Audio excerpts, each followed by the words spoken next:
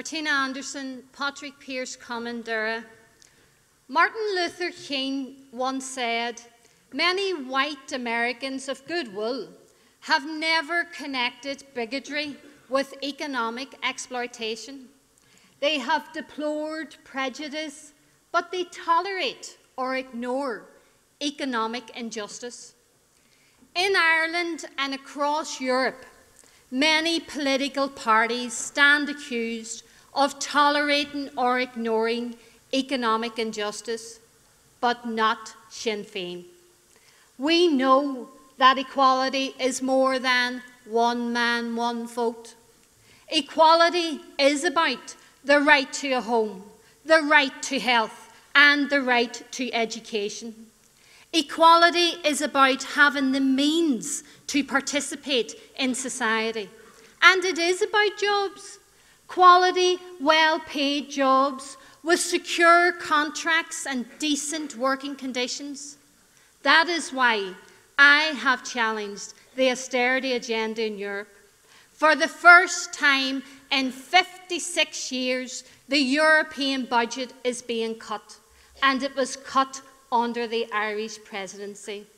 This will mean less money for rural and coastal communities, less money for infrastructure, and less money for small businesses, and all that adds up to less jobs.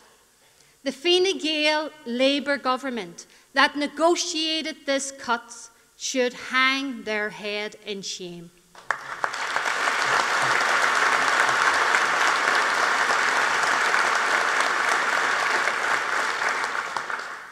As should their allies for austerity, Fianna Fáil, and of course, let us not forget, the Unionist parties who supported them every step of the way.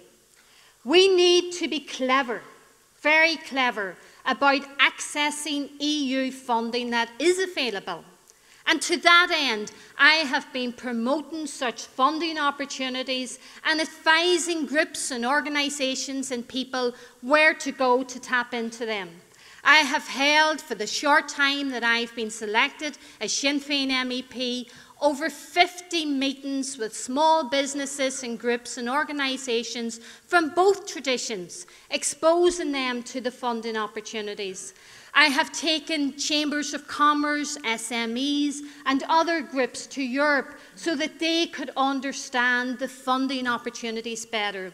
And in 2 weeks' time, working with my colleague, the Minister, Carolyn Killen, I will take a 25-strong delegation of the Thieves Sporting Codes, GAA, soccer and rugby to Brussels to explore the potential funding for sport organisations and the young people that they serve.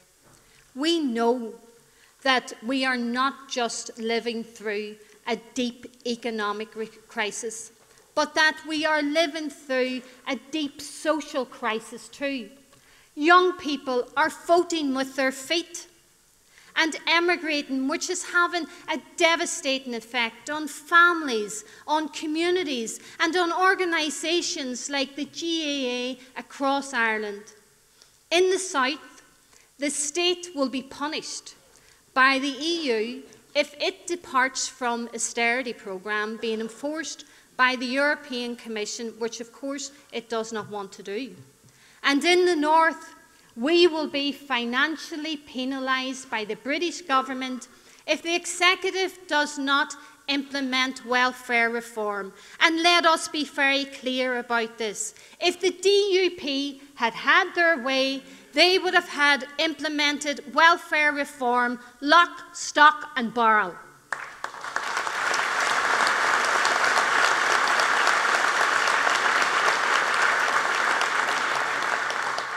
The austerity policies of London, Dublin and Brussels have to change. There is, without doubt, there is another way. Invest in jobs and in growth. Invest in small business and in infrastructure and in clean, green industry. Give our young people reasons to stay, not reasons to leave, not reasons to leave our country. Elect Sinn Féin MEPs to stand up for you in Europe. Go mini me agad galéir. Thank you.